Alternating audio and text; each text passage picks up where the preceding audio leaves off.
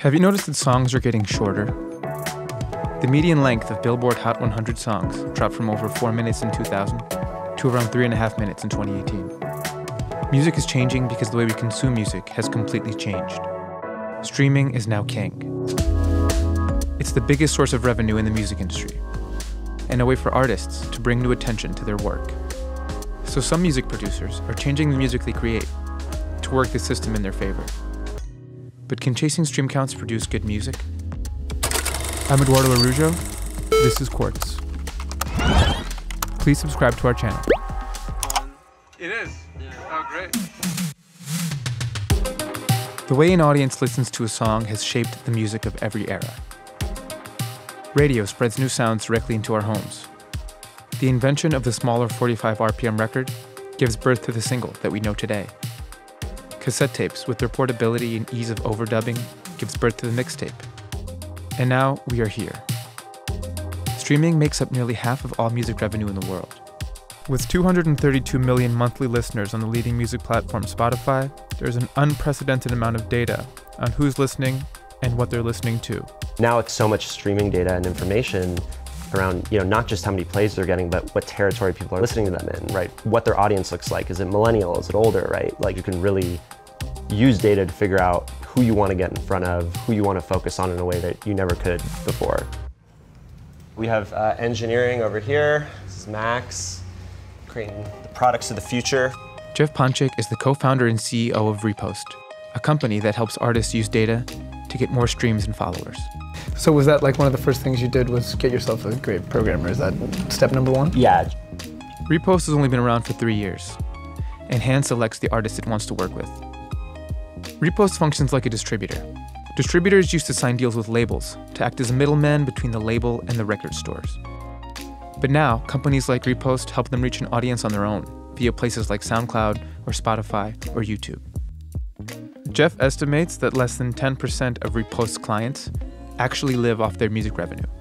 But it does open a new door to artists that wasn't there before in the age of the record label. Like, not everyone's going to be the next Beyonce, right? But you might be able to make $5,000, $10,000 a month and, make a living doing what you love and not have to work at Starbucks anymore. One way to maximize profit from streaming is understanding how payments are made. The amount artists receive on a single play is minuscule.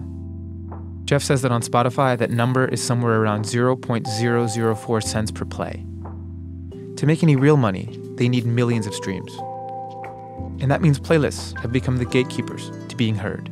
On Spotify, it's all about getting in those big Spotify playlists, right? That's how you get discovered. I like this a lot. Getting your first playlist is definitely very exciting. It's just crazy, like, you never really expect that. And then all of a sudden your song gets a bunch of streams and you're like, wow, this feels good. Like, finally my work kind of paid off, some people are hearing it. Tuan is a lo-fi hip-hop producer from Salt Lake City. He started making music at home in high school. Now he's working with Repost and says he's living entirely off of his streaming revenue. Getting on a playlist takes luck and strategy to catch the attention of a human curator or game an algorithm. But there's something simpler artists can do to increase profits. Make songs shorter. If you upload a song to specifically Spotify that's an hour long, or you upload a song that's a minute long, the amount of revenue you're going to get for either or is going to be the same per listen, is my understanding. You release an album with a ton of songs on it that are really short, so it can cycle through as many tracks as quickly as possible. It's kind of a way to hack more revenue. It's a matter of math. 61-minute songs will make 60 times as much as a 60-minute song. The structure of the song matters too. Spotify only pays for songs once the listener has passed the 30-second point. This means the first 30 seconds are crucial.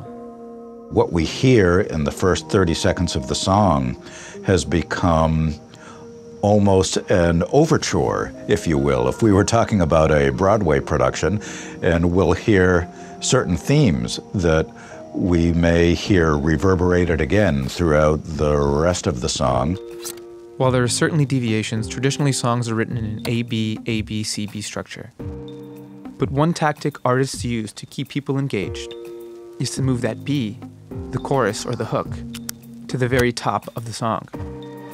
so that listeners are always waiting for the catchiest part of the song to come back around again. And you can hear the effects of that in modern pop, like with this song, and this song, and this song.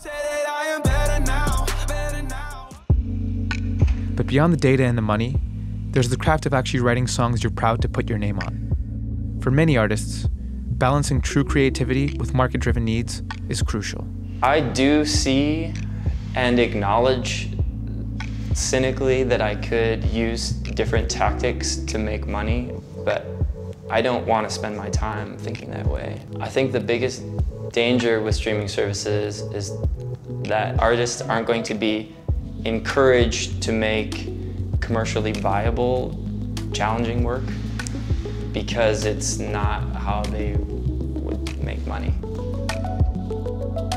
Streaming music has utterly transformed the music industry. It has transformed the music that we hear, and it has transformed the way that we discover and consume music in general in profound ways that I think we're only just beginning to understand. Hey, we're making a series for Quartz members we think you'll really like. It's called Because China. Because China is reshaping our world in all kinds of important and interesting ways.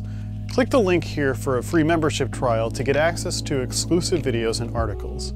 Quartz members get a daily education in the forces defining the global economy.